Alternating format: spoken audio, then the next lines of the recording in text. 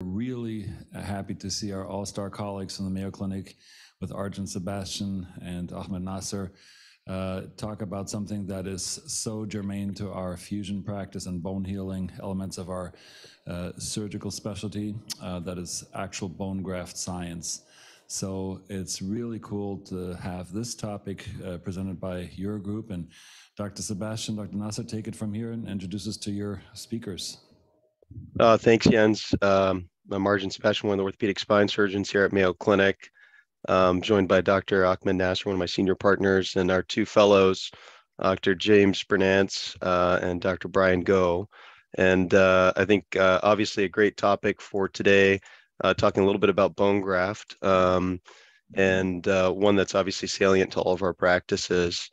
So I think we'll just jump right into it and let Dr. Go lead us off with the first article, which will be on the comparative clinical effectiveness and safety of BMP versus autologous iliac crest bone graft and lumbar fusion, the meta-analysis and systematic review. All right, great. Great. Thanks, Dr. Sebastian. Let me go ahead and share my screen. All right. Okay. Thanks. So as Dr. Sebastian said, I'm Brian Go. I'm one of the spine surgery fellows here at the Mayo Clinic. And today we'll be talking about biologics for lumbar fusion. Our topic is clearly just to really better understand the literature, as Dr. Chapman just said, understanding biologics to augment our lumbar spine fusion. And I'll start with our first meta-analysis, as we talked about. So this is comparative clinical effectiveness and safety of bone morphogenic protein versus autologous iliac crest bone graft and lumbar fusion. This was a meta-analysis in spine and published in 2020. And it comes out of a group at Fujian Medical University in China. So as I mentioned before, it's a systematic review and meta-analysis really to evaluate the efficacy and safety of recombinant bone morphogenic protein versus the iliac crest bone graft. You know, as a little bit of background, iliac crest bone graft is really recognized as kind of the gold standard for lumbar fusion to augment. And the reasons to kind of look at other things are the rates of bony non-union. There are donor site complications. There's sometimes insufficient harvest material for multi-segment fusions when we collect the iliac crest. So any sort of augment that could supplement that would be nice. And so that's why they were comparing that to the BMP. In this study, they looked at the assessment of fusion, that looked at ODI, the SF36 scores, rates of adverse events, as well as reoperation, and just a kind of an overview of their study itself. So it was 20 randomized controlled trials that were included, 2,185 patients in total. These patients were anywhere from 18 to 80 years old. They were undergoing fusion for lumbar degenerative disease.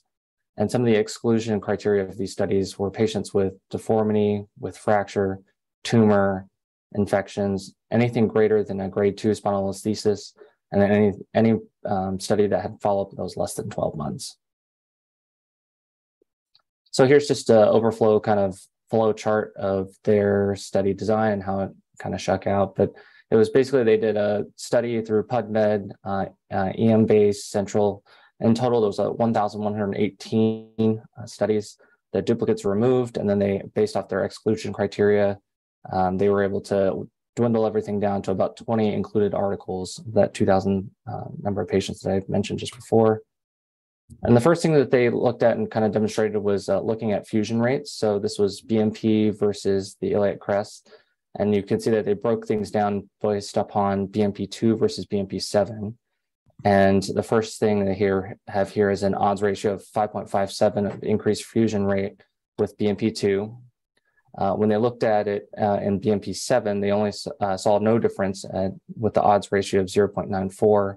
And in total, with the whole cohorts together, it was a odds ratio of 3.79. So, and fusion was defined as less than 50% of radiolucent lines over the implants, as well as any translation less than 3 millimeters and any change in angulation less than 5 degrees on Flexix.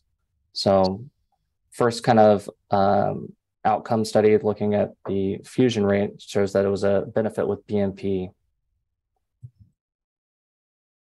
Next, they looked at some of the patient-reported outcomes, particularly in the ODI scores.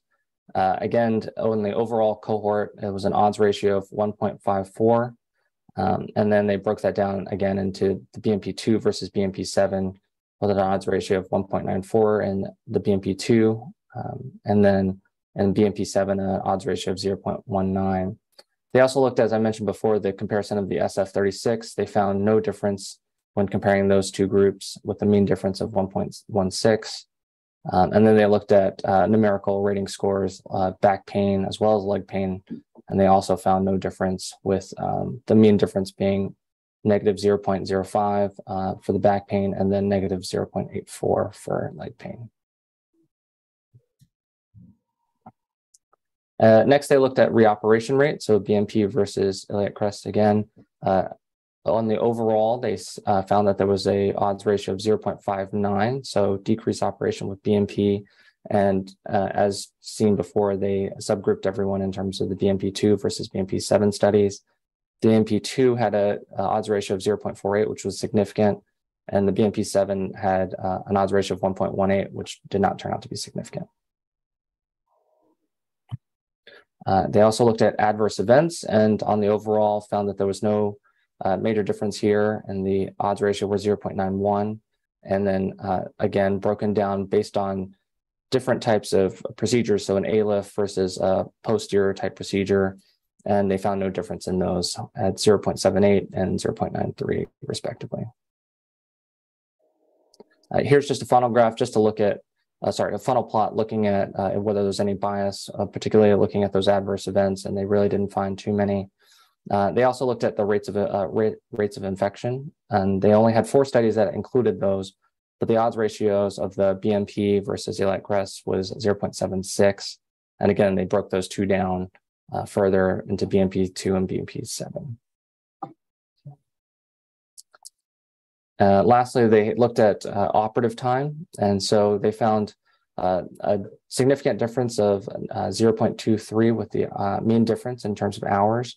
And so again, the subgroups of 0.27 in the BMP2, and then in BMP7, there was a 0.13. Just in terms of, they didn't have any figures of it, but they also looked at the EBL and found no differences in 9 of those studies. And then length of stay also included 9 studies, no difference in the mean difference of negative 0.52. And again, that delineation of the 2 subgroups of BMP2 and BMP7, and didn't find any differences there. So overall, this is sorry, I know this is hard to read, but they just had this as one of their figures. This is a kind of summary of all of their outcomes. And so just kind of the take-home points here, that BMP2 seems to be an effective fusion material, more effective than iliac crest bone graft even. And BMP2 may be superior in terms of fusion success, improvement of ODI, reoperation, operation time, length of stay, but BMP7 has no significant advantage over the iliac crest bone graft. They didn't find any differences that were observed between BMP2 and iliac crest regarding improvement of the SF36 and the NRS, back pain, adverse events, or blood loss. And so their overall conclusion was that BMP2 is an effective substitute for iliac crest bone graft in lumbar fusion. So overall, I think it's a good study. It's a good summary of all of our literature at that time in 2020, and really looking at kind of the randomized control trials and literature, and really trying to come together with a comprehensive review of the literature, and seems to demonstrate that BMP has some effective role. Great job, Brian. Nice summary of a sort of big systematic review type article. I guess just kind of opening up to the panelists here, Dr. Nasser, in your practice now, what's the role of iliac crest bone graft? Do you still utilize it in certain situations, or have you kind of gone away from using it? So I would say that, starting in my practice, probably 95% of fusions received iliac crest bone graft, and now it's probably close to about 10%. So it's been a market shift over the years, and primarily that's due to discussion with the patients, but it's also due to the patient population. I also think that what a lot of these studies fail to talk about is just the health of our patients. So our patients are getting older, more osteopenic, more osteoporotic. And I do think that there's a challenge in harvesting enough good bone graft material when someone has underlying osteopenia or osteoporosis. And I think that's been the biggest shift in my practice. And so I think that is another factor that contributes to whether or not iliac crest would be enough to get someone to fuse versus, having to resort to BMP. But again, that shift in my practice has naturally just occurred over time. There is some morbidity from harvesting iliac crest. I don't think it's as bad as what the literature suggests. But having said that, again, I think a lot of practices are shifting towards using bone graft substitutes, whether it's BMP or alternative, bone grafts, because of the morbidity / time that it takes to harvest, as well as possibly the patient population itself. And what about for you guys in Seattle, Jens? Are you guys still harvesting iliac crest autograft in certain situations, or have you moved to mostly substitutes and local autograft? This is a really great question and point, and this is a hot button topic as everybody's trying to squeeze every healthcare dollar out of everything. And now that we have some epic tools to look at our cost structure, BMP sticks out like a sore thumb, at least in the current licensing schedule. I want to pick up what Ahmed just said. We made this assumption that iliac crest, autologous iliac crest graft, is the quote gold standard, yet the actual variables are dramatic. The quality of graft harvesting, the safety, talking about that, in terms of not causing further fractures or causing substantial pain or, God forbid, neurovascular trauma is really underreported. We don't actually understand what that is. So the devil's in the detail here, and it's frequently overlooked, and that assumption of ICBG being the gold standard is really a problem. So stay tuned. We're all going to face further scrutiny as our cost and outcomes results, but I welcome this. We obviously do, for larger surgeries, rely on off-label BMP use to augment fusions, and autologous iliac crest grafts are obtained on an opportunistic basis, and very much first preference is given towards adequate pelvic fixation, and we don't want to ruin that. And I think all of us have struggled when we did larger redos with extensive iliac harvesting, like what's the good Henry Bowman used to do, where the half of the backside of the pelvis is raided, right, Ahmed? I mean, you remember those? There was a posterior hemipelvectomy done when he was completed with his ICBG harvesting. I have next to me Professor Schildhauer from Germany. He's the chairman at the University of Bochum. How's this in Germany? How's this in another country? Are you allowed to use BMP, to use iliac crest grafts? Well, we are allowed to use it, but it's a big hassle to get it. We have to apply for it. The costs are not covered. Certain insurances are only covering that. Therefore, we still rely on autologous and autogenous bone graft, and hardly use BMP as you guys do it here. But it's a cost issue mainly. Yeah, I think we're going to all see it too. I mean, talking to some of my friends who are on the East Coast, I think there's, in certain practice areas, a lot of scrutiny now from the hospital and from payers on using BMP and trying to shift towards options other than BMP for use. And so I think, we're going to talk about some other studies here moving forward. And I think that's a good segue into Dr. Bernance's next paper here, which is the minimally effective dose of BMP in posterior lumbar interbody fusion, a systematic review and meta-analysis. So I'll let Jim take it away. Great. Thank you very much, Dr. Sebastian, and thanks everyone for including me. My name is Jim Bernance. I'm one of the orthopedic spine surgery fellows here at the Mayo Clinic. I'll be joining the staff at the University of Wisconsin next fall. So I think this is a great opportunity to kind of piggyback on what Brian was talking about before we get into the other options for bone graft substitutes and extenders, looking more specifically at BMP.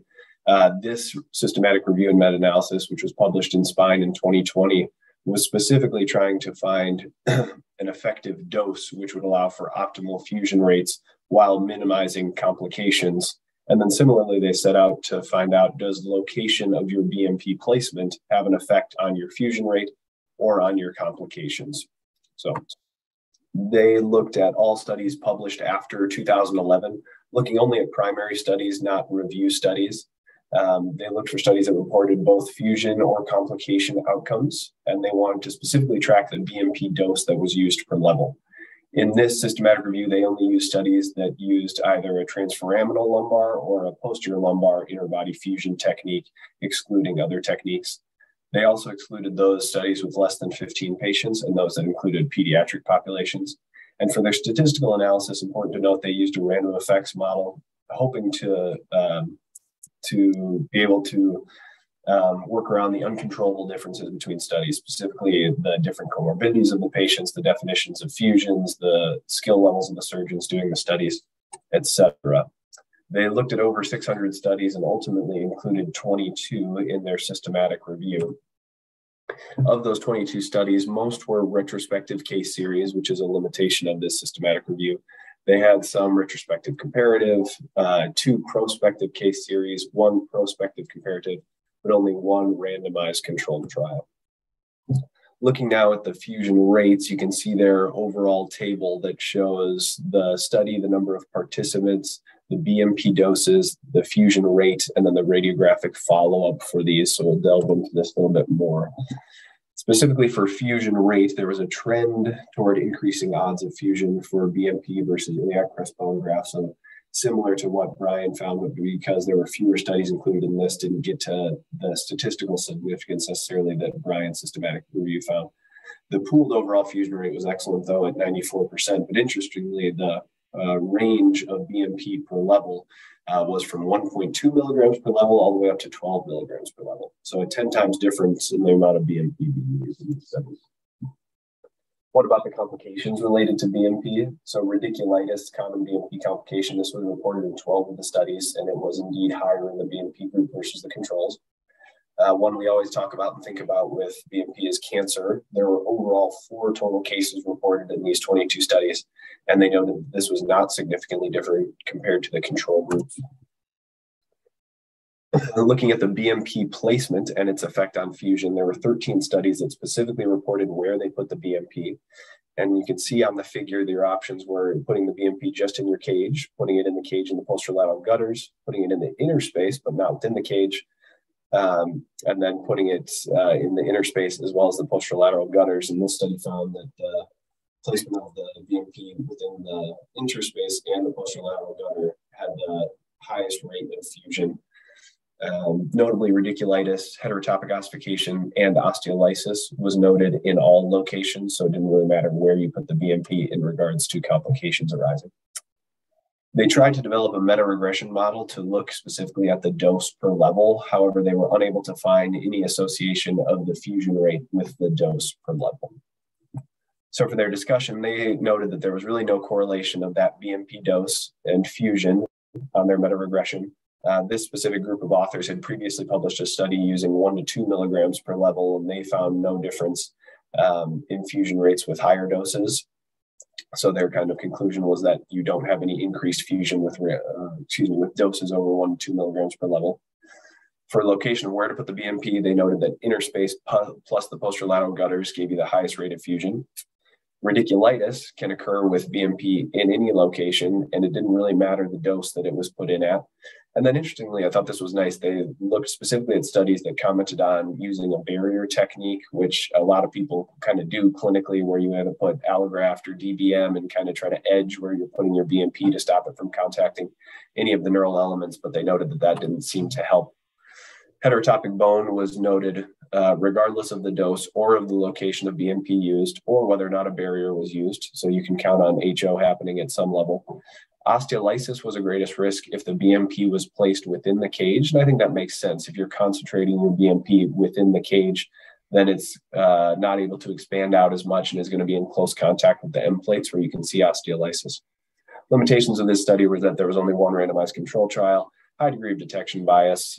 For all of these studies, most of the outcomes were reported and investigated by the primary investigator of the study, which can result in bias. And there was inconsistent reporting of complications kind of across the board. Personal takeaways for me going forward would be that BMP, we know, of course, works, but it seems to work in low doses. And so there's not a lot of great data to support using any more than 2 milligrams per level. And this varies widely across, here at the Mayo Clinic and widely across the country of the amount that people are using. If you are going to use it in the disc space and the posterolateral gutters if possible. And as far as BMP complications, they seem to occur no matter where and how much you use. So you should be counseling all patients about those potential complications that can arise if you're planning on using it. Thanks. Yeah, great summary, Jim. And, obviously, coming back to the cost issue, we know that kind of controlling the dose and trying to use the minimally effective dose is probably the best way to utilize BMP. I think opening up to the panelists again, Ahmed, do you have a specific dosage that you aim for per level? Does it vary based on approach or the type of procedure? Yeah, so I think there's a very different healing mechanism for the posterolateral fusion versus the interbody fusion. And I do think the interbody space is actually much more conducive to achieving fusions with much lower doses of BMP. And so my typical is now that I don't use over 2 milligrams per level and that it's placed within the interbody space because, I've got a friend that does a lot of research in this area and it's almost a tenfold difference to achieve a reliable posterolateral fusion in an animal model that he's using in the posterolateral space versus in the interbody space. He can actually even get much lower than 2 milligrams to fuse consistently, essentially within the interbody space. So again, that's shifted my practice a lot towards using smaller doses, either an extra small or an extra small dose within the cage. Within the interbody space, and that's actually been reliably getting me a very solid fusion in most patients, and also decreasing the cost because now you're actually down to the cost of most of the other bone grafts that we have on the market that you would be utilizing traditionally within the interbody space. So. And for those longer constructs, T10 to the pelvis, T2 to the pelvis, where we're not doing an interbody, say at every level, what's your strategy there for posterolateral fusion? I think the strategy is to harvest as much local bone as we can. Again, if you can opportunistically take some iliac crest, if the bone is a good quality, I think that's a reasonable strategy. I take a lot of bone from the lamina, try to use some of the older techniques that are still very valuable, feathering the lamina, creating vascularized surfaces everywhere we can. And then utilizing the BMP in locations that are more likely to develop a pseudoarthrosis. So at the top and the bottom of the construct, understanding that the mid portions of the construct often are shielded from some of those higher stresses, and so are more likely to go on to fuse either way. So again, just selectively using the BMP in the areas where I think it matters most. Great. And for any of other panelists, is anybody using a sealant like Tacil or Duraseal when they are using BMP in the interbody space, particularly for a TLIF or a PLIF approach? If I may add to this, so the company in question, I don't know how to call them out, but everybody knows what I'm talking about, did provide a lot of dosing guides, which now in retrospect were really way over the top. And that's, again, something we just have to call out very clearly. And being extremely cognizant how we use it, where we use it. I loved what Ahmed said. You got to be very strategic about it. The other thing is, in a transverse fusions, whilst it's, I'm using that word again, still a gold standard in many of our practices, is a very hostile area to try to get a bone actually to take and heal. This is not the same as an intervertebral space. So the location and how we apply it, how we cover it with bone graft is a big deal. Now let's go to the other sealant substances. They all cost money. And we do know that they interfere with bone healing themselves potentially. For instance, Surgicel or gel foam, there are several animal studies that have shown that they actually prevent bone or are retardant towards bone healing. So yet again, there we hit a problem area. As to the HO formation, that's a real issue. And again, keeping it away from nerves and making sure that the BMP, which is as it should be, covered by autograft of some sorts or some bone graft, that's probably the best sealant I can think of. But a lot of, as you can hear, these things are empirical. So it was nice to hear a larger scale scientific analysis to support that low doses, if properly deployed, actually work. And, one of the things that I was always kind of told to do is squeeze out the sponge. I don't know if anybody's doing that because I always worry that, the BMP that's not adsorbed to that sponge is has the potential to go anywhere. I don't know if anybody else is doing that. Jens is shaking his head. But that's always kind of been something I've done to hopefully help guard against, radiculitis or HO. Have any of you seen any sort of severe complications related to BMP, particularly with regards to post-op radiculitis that doesn't resolve? I've been always very cognizant of that. I've treated patients who have come to me with exuberant bone overgrowth. This is something that we see far more in MIS patients, at least to my observations. Again, that's anecdotal. So this kind of a post-collateral outcropping of bone seems to happen far more when you have BMP applied through small tubular structures. But again, I just put it as far away from my nerve roots as possible and cover it well with autograft. And that seems to empirically have worked quite well. Ahmed, do you have any strategies that you employ to try to minimize the risk of BMP-related complications? I think the best strategy is, number one, to discuss it with your patient, because I think it is a real thing and it does occur. And I tend to distinguish a BMP radiculopathy from something that I've caused with mechanical irritation to the root, in that the patients with BMP radiculopathy often don't wake up with nerve pain. It's usually a few days or even a week or so before they start complaining of this nerve pain. I image all of those patients to make sure, again, it's not a structural reason that we haven't left bone graft in the frame. And but assuming that it's really a chemical irritation, I have seen it be so severe. I had one gentleman where he was so adamantly against BMP that I had done iliac crest for 3 separate fusions on this patient, a cervical fusion and a lumbar fusion, and then a redo lumbar fusion. Eventually came back about 10 years later.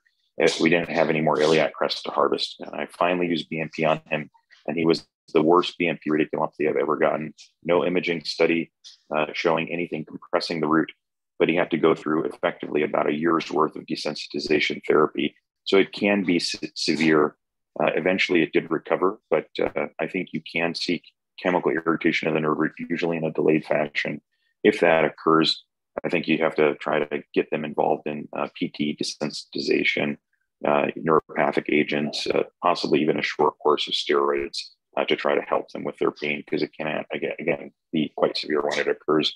And there's no rhyme or reason. I do my cases the same way every time, but I'd say about 5% of patients usually end up with some form of radiculopathy that we end up having to treat. So, yeah, all good points. I think the consent point is really important too. I have a separate discussion with every patient if I'm going to be using BMP, and then I think from a documentation standpoint, especially since a lot of the uses are still off-label, I always make sure to document that discussion, my preoperative note as well. Well, moving on kind of from the BMP talk to something a little bit different. I think Dr. Go's next article is going to be on randomized double-blind clinical trial of P15 versus allograft in non-instrumented lumbar fusion surgery. So Dr. Go, why don't you take it away? All right, thank you.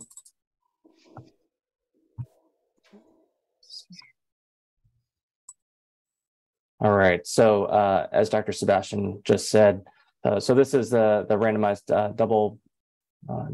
double-blind clinical trial of ABM, P15 versus allograft and non-instrumented fusions. This was published in the Spine Journal in 2020, and this comes out of a group out of Denmark looking at the study.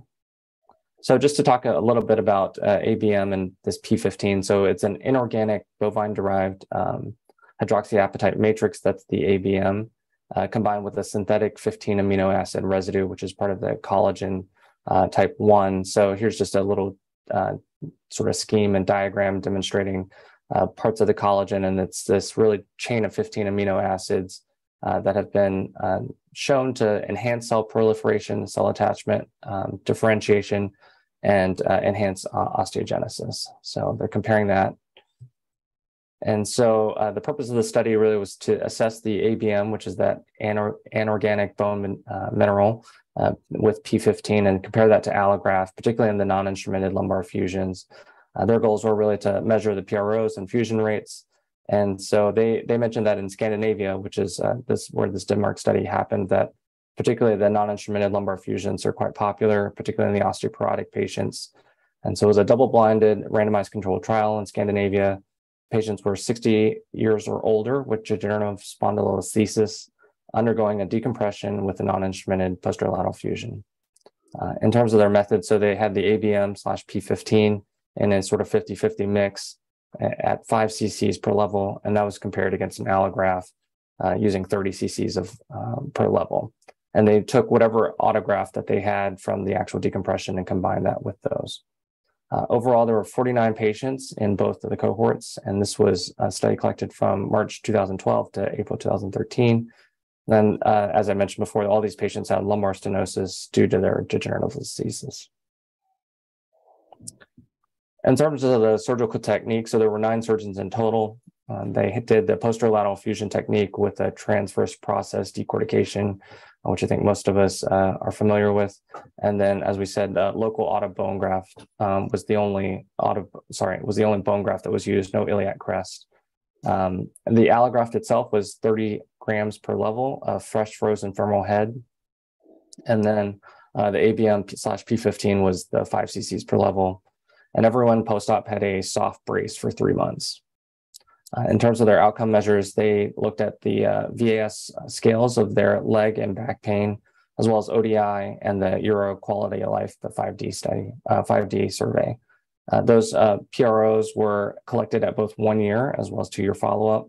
And they also obtained a 1 year CT scan at follow-up for assessment of the fusion mass.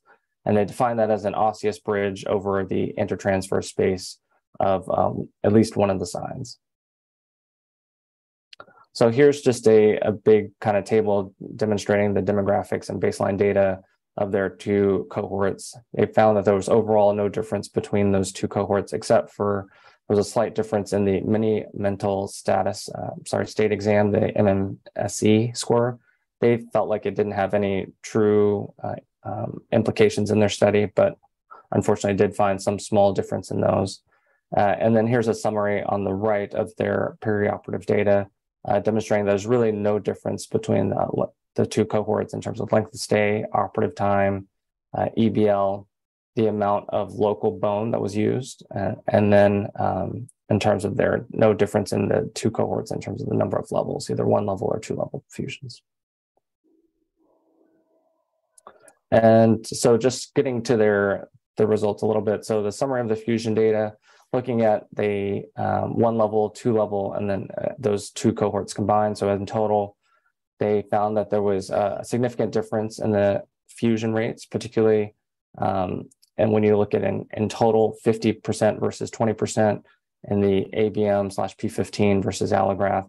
And when they broke this down into 1 level fusions, it was 41% versus 21%, also a significant difference. And then in the 2 level fusions, 61% versus 32%, also significant. And then just looking at their patient-reported outcomes, so these are diagrams showing the ODI on the left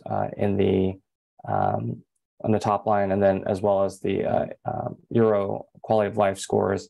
The dark indicators here are the P15, and then the light ones are the allograft, and showing no difference between those.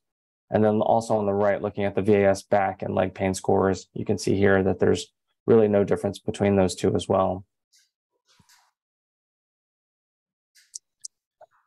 All right, and here is just kind of a table listing all of those different things, and look at the VAS back pain, leg pain, ODI no difference, and the Euro QOL, both at 3 months, 12 months, and at the 2 year post-op mark. So overall, this is an interesting study that I think we're starting to look at the other sort of lumbar fusion augments. The strengths of the study, I think that it's obviously a randomized control trial with a pretty homogeneous cohort in this kind of Scandinavian group of patients. They all had lumbar stenosis with degenerative spondylolisthesis. And because of the way that their health system's set up, obviously everyone has a very high follow-up rate. And so they could get good data from that point, even up to 2 years. Limitations are obviously the lack of widespread use of the non-instrumented fusions, particularly in the US. I feel like it's not as common as it would be in these European countries. And that certainly is a challenging environment for fusion with non-instrumentation. And there was no consideration for the demineralized bone matrix or any other types of autograft, of course, but that makes their data a little bit cleaner in terms of no iliac crest bone graft and only just the local bone graft. So really the take-home points are that the ABM P15 in combination with local autograft increases the intertransverse fusion rates in patients undergoing 1 or 2 level in a non-instrumented fusion for degenerative spondylolisthesis, and that there was no difference in patient-reported outcomes in patients who underwent fusion with the ABM/P15 as compared to allograft.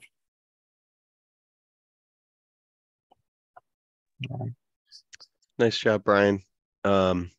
Interesting article, obviously, especially looking at non-instrumented fusions. I guess, Ahmed, do you think there's any role in older osteoporotic patients for thinking about non-instrumented fusions, especially when I look at those fusion rates, 60%, 30%, or should we just not be fusing these people altogether? I'm curious to hear your thoughts. I certainly think there's a role, and the paper is certainly an interesting paper. I don't have any obvious experience using this specific protein that they're using here, but I think there are some things that make me just a little bit concerned about the data that's presented in the paper, although I'm sure they did their best job in trying to collect this. Is if you actually look at their absolute fusion rate in their 1 levels, it was actually lower than in their 2 levels, which again is a little bit puzzling, right? Like you would assume that your 2-level fusion rate should be lower, which brings about the question of just heterogeneity in general in all these patient populations. Again, you can have a 60-year-old that's incredibly healthy, and you can have a 60-year-old that's osteoporotic. And I think that may impact things, as well as it's impossible to blind the surgeons once they're actually doing the surgery. They're given a bone graft to use. And so how clean they make that posterolateral gutter may actually impact the fusion rate. But I think if you're dealing with an elderly patient with severe osteopenia or osteoporosis, and you feel that instrumentation is not really going to provide much benefit or may actually even harm them, I think they're really benefiting from the decompression. And maybe what you're getting by doing the posterolateral fusion is just a stable pseudoarthrosis. And maybe that prevents them from slipping further. And that's why there's actually some benefit in that. I certainly saw that in my training. I've done that occasionally in cases. But as a general rule, my thought is if I'm there, I'm going to try to put a screw in, right? Because I know that the fusion rate is going to be a little bit higher. If I really feel that the screw is not adding any value, then I take it out because I think it could potentially cause harm. So, but that's just my philosophy on this. So, what about for our group in Seattle? Any role for non-instrumented fusions in your practice? Yeah, this has become very rare for the reasons stated. And again, in my early years and looking at the Scandinavian literature, which dates back to 2 decades now, they claimed equivalence or equipoise, as we all know, in presence of a good decompression. In my hands, they pretty routinely fail. It's pretty remarkable. So I'm not a nihilist about it, but it's just not worked. So hardware still has a very specific role. What I wanted to point out in this article from my end, my take, in addition to what Ahmed said, there is, again, just a lack of standardization of how much graft, of what type do we actually need to get a fusion. So the same question that applies to BMP applies to the bone graft material that we use. What's the critical mass? How do we reconstitute it? What kind of, for instance, allograft is better? Cortical-derived, cancellous, etc. So there are multiple variables in this. I like that they had kind of a dose quantification effort. Now, what's not clear in this is, was it reconstituted with autologous blood? Was an effort made to mix it, for instance, with aspirated blood from the vertebral bodies from the first pass of a pedicle screw? Things like that may or may not matter. And ultimately, again, the graft site preparation and how we dissect the graft site probably does matter substantially if the patient is a bone former or not. For me, humankind is divided into 2 categories of patients: bone formers and bone non-formers. And that's it. And recognizing that individual responsiveness is a key towards success. So an AS patient will probably heal with 2 granules of dried up allograft from an 80-year-old donor somewhere, whereas a avid smoker on chronic non-steroidals who happens to play in the NFL also and is totally jacked up may never form bone for reasons that we still don't quite understand. So just giving 2 examples. But dose quantification and how we put the bone graft in is really important, and making a biologically viable nest for it that stays contained with a biologically potentially integrative substance, that's the key to success. And I'd be curious to hear what some of the panelists are using for volume. I mean, we've got a great femoral head program here. So we tend, I think both myself and Dr. Nasser probably use femoral head allograft to provide us volume for our fusions. But I'm curious, do you guys have a specific graft that you go to for volume, Jens, or? Yeah, we use commercially available allograft granules, and we use usually the larger, the coarser material, and not the fine grain, because the fine grain just floats away. So keeping it contained on a practical basis seems to be important. Local graft is something that we use a lot. We published on that with a colleague named Rostagi. We actually histologically assessed it. We run ours through a bone mill. We use a bone filter system for aspiration of drilling materials as well.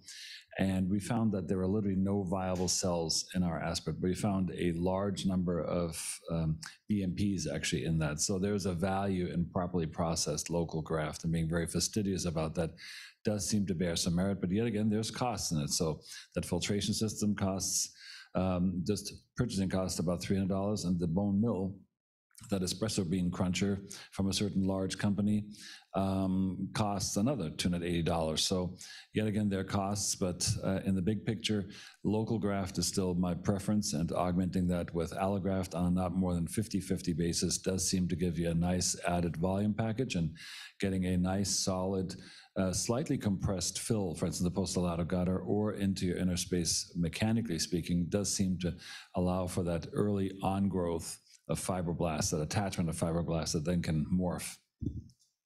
Yeah, all great comments. All great comments.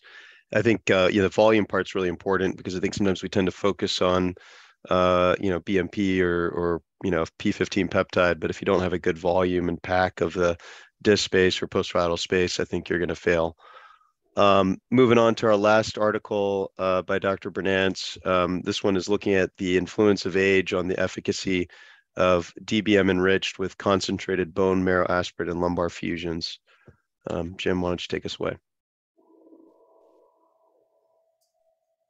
Great, thank you.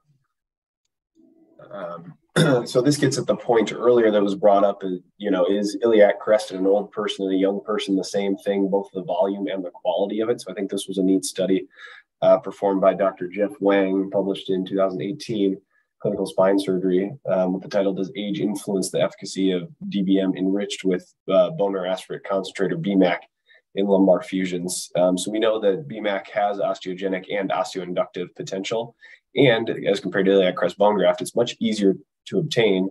But we also know from a histologic standpoint that mesenchymal stem cell concentration and its osteogenic potential decreases as we age. So the purpose of this study was to evaluate the effect of age on the outcome of iliac crest bone graft compared with this DBM enriched with BMAC in patients undergoing posterolateral fusion. So this was a retrospective case control study that included all patients undergoing instrumented posterolateral fusion over an 11-year period by the senior author. And they were divided into 2 groups. They either got iliac crest bone graft for their posterolateral instrumented fusion, or they got BMAC plus DBM. They excluded patients that got other bone graft materials like BMP2, and they excluded those that had any inner body fusion. With those patients, they divided them into 3 groups. Now trying to parse out the age feature. So group A was elderly patients, which they said was over 65, who got BMAC and DBM. Group B was patients younger than 65 who got BMAC plus DBM. And then group C was the control. And this was older adults over the age of 65 who received only iliac crest bone graft. And they talked about their methods for their bone marrow harvest. They use a 3-ported Jamshidi needle, and their goal was to get a 3 times aspirate volume to the graft material volume. And then they used a company-specific selective cell retention system to spin that bone marrow aspirate down. And then for iliac crest bone graft, they described their technique, which was just a standard open posterior crest harvest. They graded their fusion on x-rays using the Leakey classification. We all know this has its downfalls, grading fusion on x-rays, but they defined it as definitely solid, possibly solid, probably not solid, or definitely not solid. And here are their results. So here you see comparing the 3 groups. Group A is the older adults with the BMAC. Group B, the younger adults with the BMAC. And Group C is the controlled iliac crest. And now, interestingly, if you look at the age of those groups, so the older group, the mean age was 74 versus 52 for the younger group. So a 22-year age difference here. So really different groups demographically in that regard. And similarly, their Charlson comorbidity index, as you would expect, was almost 4 for the older group and 1.5 for the younger group. So definitely a different population based on that. But otherwise, they show that their surgical factors, the levels of fusion, hospital stay, blood loss, et cetera, was all similar between the groups. And then here are their results for their radiographic fusion. So you'll see in the older adults getting the bone marrow aspirate, only 35% with a solid fusion versus younger adults with the bone marrow aspirate, 76% solid fusion.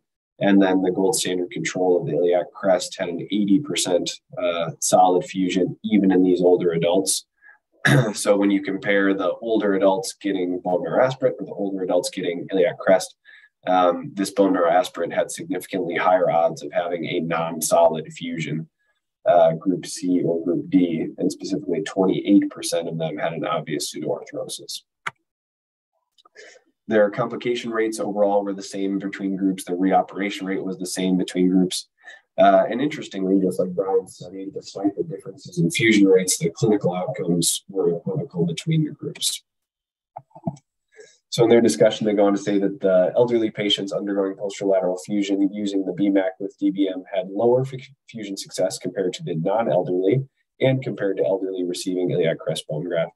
As I said, this is another example where fusion success does not necessarily equal clinical success. Limitations of this study are many in that it was a single surgeon, retrospective, small sample, not randomized. And specifically what I would have liked to have seen is a quantification of some of those osteoprogenitor cells. You know, they used the age of the patient as kind of a stand-in for really the health of the bone marrow aspirate, which I think is appropriate, but it would be nice to see some quantitative analysis of the stem cells that they were getting for their bone marrow aspirate. Personally, what I take away from it is that the bone marrow aspirate with DBM is not effective for adults over the age of 65. So in that population, you need to consider using iliac crest graft or using BMP, which we've seen in earlier studies today to be successful in those age groups. However, in a younger age group, the bone marrow aspirate with DBM can achieve fusion at a high rates in these younger, healthier people. So perhaps this is a population of people where you don't need to waste necessarily the higher costs of a BMP or the morbidity of an iliac crest harvest if you can get a good fusion with less there. Thanks. Nice job, Jim. As you pointed out, obviously this paper is a little bit limited in terms of sample size, but I do think it brings up something that seems to be more popular recently, which is using bone marrow aspirate. Ahmed, any experience using BMA in your practice, or any thoughts about maybe its role in augmenting fusion? So honestly, I don't use it frequently. I have in an intermittent fashion, but not enough to be able to give you strong data. I think the paper is interesting. I mean, honestly, it doesn't tell me something that I probably wouldn't have already expected, which is young patients need less diffuse, right? So we clearly see that the bone marrow aspirate's probably not enough to get enough viable cells to take a hostile environment and make it fuse well. So maybe that tells us that the cells that you're actually trying to get really need to be harvested in the tissue, right? So the iliac crest bone, within that cancellous bone, you've got some osteoprogenitor cells that are not going to be available to you if you just aspirate alone. And we know that, again, as we age, that the number of these osteoprogenitor cells goes down, especially as we have osteopenia or osteoporosis. Again, the special interest of our group looking at that specifically, just kind of health of the spine in terms of the bone quality and whether or not fusion is going to be successful. But from that data that we have in our group, it suggests that, you know, osteopenia and osteoporosis are part of this challenge. As Jens mentioned earlier, there are some young patients that have a hostile environment too for other reasons. But as we age, I think that hostile environment is being generated primarily because of our lack of these progenitor cells available to us to make bone. So, but an interesting study nonetheless. And, you know, I've taken away some good points from it. So. Yeah, I'm curious if they had just done DBM plus local autograft in the younger cohort, would have been enough as well. Jens, are you using bone marrow aspirate in your practice in any fashion? No, not really. Again, there's a substantial cost involved with the proper aspiration techniques and then spinning down and filtration. So this was, again, something where disposable surcharges that are non-pass-through costs are not insignificant and make this a suspicious comparison. Moreover, since you had to have not just local graft, but substantial additional bone graft substance in there. So this is, again, an interesting phenomenon. And again, I go back to the fact that the same author, Jeff Wong, and I'm a total Jeff Wong fan, obviously, also taught us that if we aspirate from our first pass from vertebral cannulation, we actually get very nice osteoprogenitor cells out of that. So without much cost at UW, we routinely harvested that. We had a special little setup for that without any big costs outside of a syringe and a little kind of a rubber stopper. I stopped doing that right now, but I may restart that after seeing that it does make a difference. And you just have to have a very little jury-rigged setup for that. So we don't have to necessarily go into the pelvis crest to do this. And as Ahmed said earlier, an opportunistic bone graft from the pelvis, there's nothing wrong with that, but let's not go crazy with buying additional spin down and filtration and centrifuge sets. I think that's just where this gets a little bit crazy. It's just become an anachronism. It's an interesting topic in understanding the bone physiology of growth, and what all leads to that is nicely underscored by the insights of this article. Yeah, I think all... Sorry, let me ask my German colleagues. Yeah. You know that? No, we don't. Again, cost-wise is an issue. We used it in the technique in the Elizarov techniques for fusion at the distal tibia, and it worked there very well in younger patients. We know that, but again, then due to cost issues, we don't really use it. There's no win for us in that.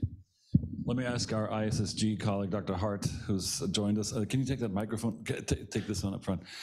So ISSG, any thoughts on long fusions and bone marrow aspirates, allograft, local graft, and off-label BMP? Yeah, I don't use bone marrow any longer. I did back in the day. DePuy J&J had a bone marrow concentrate product. It was pricey, obviously cheaper than BMP. I am a big BMP proponent and user. I certainly advocate it in long constructs, and I think the ISSG data supports that. And I don't think that we have standardized dosage for that, but it certainly is an effective augmenter of fusion. And I've gone now to the DBM strand or demineralized bone strands rather than particulate, and I think the data supports that. I think I've stayed away from the more expensive, unproven technologies, and I would add to the list the cell-based products, which I think are proving to not really add much value and do certainly add a lot of expense. Yeah, I'm glad you brought up the cell-based products, because certainly those have been a little bit more popular recently. And a lot of hospitals, I think, are trying to push them as sort of a BMP alternative. Ahmed, any thought on some of these cellular-based sort of mesenchymal cell products like Vivigen or OsteoCell or any of those? Yeah, as Dr. Hart mentioned, I think the science right now is lacking, and even though a lot of these companies tout that they have, certain minimum levels of concentrations of these cells. We don't actually know how many of those cells you actually need to effectively get a fusion. And we get into cost ranges that are very similar, if not exceed what the BMP cost would be. So if I can use a very small amount of BMP in an off-label fashion in the interbody space, that's much more likely to get me a fusion, I think, than some of these more costly cell-based products. And so I haven't really adopted using them. Again, I think there's some good basic science that suggests that they do work, but from our basic science researchers, we know that the concentration of these products really does matter. And what I worry about is how do these cells stay alive? And, you know, especially in the environments that we put them in the operating room, where from the time of that preparation of that product to the time of use is variable. The preparation can be variable, et cetera. You know, how do you actually ensure that even though there's a certain concentration when they first sell that to you, that it's really still there and those cells are actually viable by the time you need to use them? So. May I add to that? So this is piling on to Ahmed. We have a pernicious kind of a culinarity of thought here, I must admit. So there's several investigations that I don't think were actually published for a variety of reasons, but the inconsistency of cell counts in these products was dramatic. And has not been standardized. So whatever the glossy brochures promise, this is actually not consistently checked and not at all standardized. And there's so many questions like viability of these cells ex vivo, and the survival rate of the surviving cells in the new host is also very much in question. So this is truly an example of something where there was a lot of huff created with actually too many variables to be really scientifically accountable. So this is something that our hospital system, for instance, has just gone away from, basically, and a strong industry interest in supporting these high expense biologics remains unabated, however. So totally agree with this being a great learning point in terms of how we should remain critical and remain true to good standards of a solid surgical technique. And there's not a magic potion that will create the desired fusion. What I remain fascinated by is this conundrum of patients who have actually pretty good outcomes. And this goes back to the famous Harry Herkowitz study. And they didn't have a really solid fusion. And for me, this is, again, just fascinating. Sometimes the neurologic prevalence of symptoms, the activity expectations of patients, as well as the, quote, stability or stability of a fibrous union seems to matter just as much as anything else, even if there's maybe not a perfect grade 4 level fusion. So that's still one of those many fascinating aspects of spine care for me. Yeah, I would agree. I mean, even in the Swedish randomized controlled trial looking at fusion versus not fusion for grade 1 spondies, they showed that the back pain improved even with decompression alone in those patients. So obviously we have a lot still to learn about all of this. I think we're getting close to kind of the time here. So I just wanted to thank everybody for a great journal club today, and Jens and the rest of the group at Seattle Science Foundation for having us. No, it's been a privilege and honor, and we learned a lot. I learned a lot. I appreciate our TBI colleagues to be there. I was going to call upon them to see how the ASC environment handles high-cost things there, but nobody raised their hand there when I texted them. But I really appreciated this effort and the quality of the articles and the discussions. So thanks for this valuable contribution, and it'll be much viewed. So everybody stay safe and well. Arjun, Nasser, join us at our Seattle Science 8th Annual Trauma Forum this weekend. So Friday night, so tonight and tomorrow, all day we have all-stars. None from Mayo this year, but next year. But we have great topics and great speakers like Professor Schulthauer next to me. So thank you for doing this great program, Mayo. Thanks, guys. Thank you. Thank you.